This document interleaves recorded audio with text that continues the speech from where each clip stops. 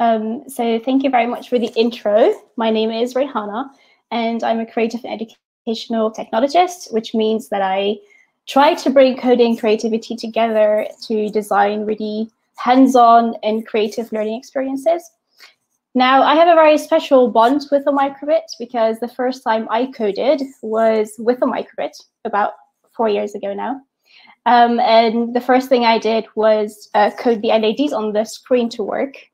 And I was hooked from that moment. It was really cool to see that you can code something on a computer and make it come to real life in the real world.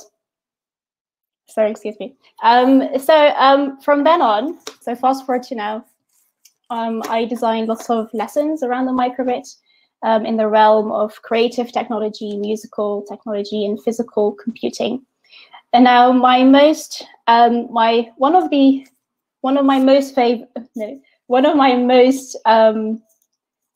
most favorite actually components of the microbit is the accelerometer, which is an onboard component that measures where it is in space across 3 axes.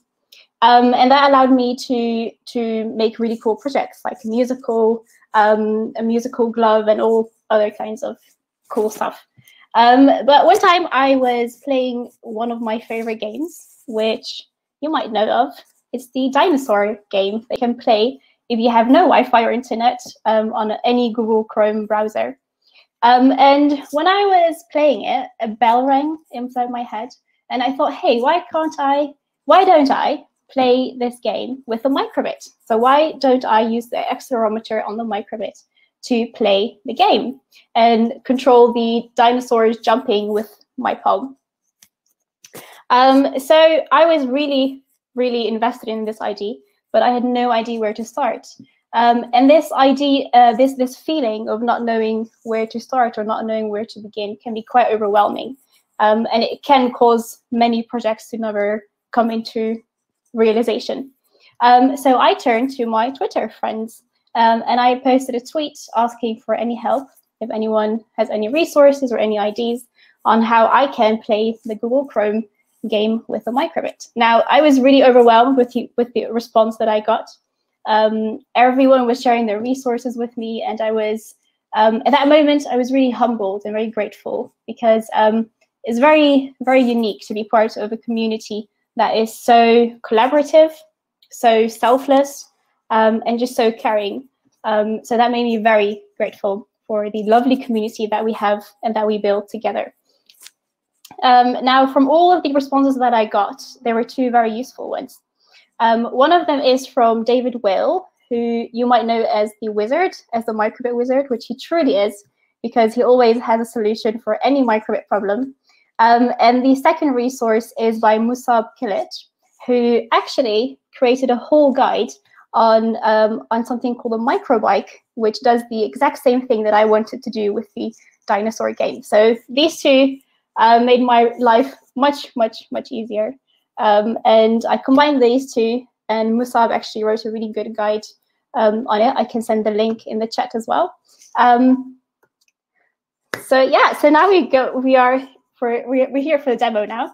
So let me stop this and go to all of you. This is the T-Rex game. I'm playing an online version because obviously if I wanted to play a offline version, you would all lose me. This is my microbit. It's running, it says. So let's try it. I'm going to try to beat my own high score, which about an hour ago was like 400 points, I promise. So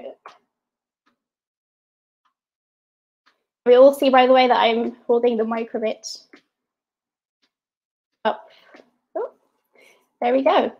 Okay, yeah, we can stop this now. Where's everyone? Over here.